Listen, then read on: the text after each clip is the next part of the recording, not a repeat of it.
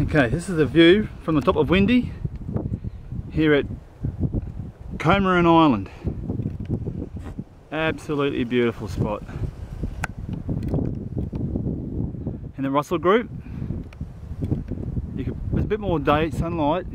It's struggling. Like last night, it really come down again. So you know we're well and truly in that ITC zone where the just builds up through the day and down she comes at night.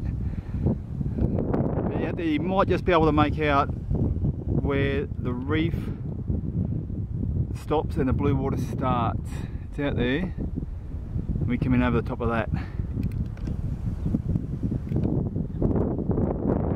Oh, it's great just to anchor in 5 metres of sand. It's a struggle when you're trying to anchor deep. But this is panning around from north through to the west, back round to the south.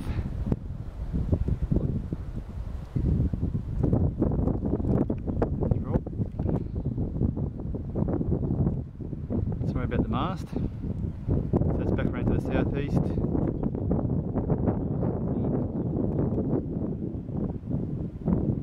Back around to the east. It's a great little bay. There's some beautiful diving out there. Like, as I said, that coral, it just goes from 50 to 100 metres straight up. There's some beautiful diving, snorkeling to be had out there. It's just need the Solomon Islands to get off their arse and start getting a bit of tourism going. Anyway, it's really nice.